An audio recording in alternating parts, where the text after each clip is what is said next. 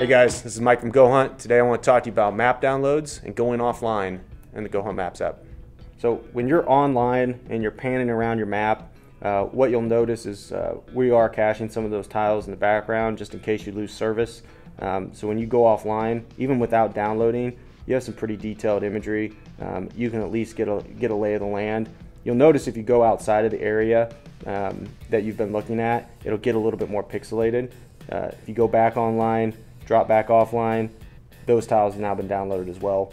Now if you want to do an active download, that'll get you a little higher resolution imagery. Just click on the plus button, click new map. Let's say I want a low detail map that covers the broader area. You click save, download, and it'll go ahead and start downloading that map.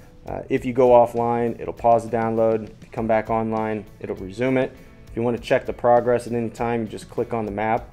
It'll open up the detail drawer where you'll be able to see the percentage completeness of your satellite and your topographic map during the download process.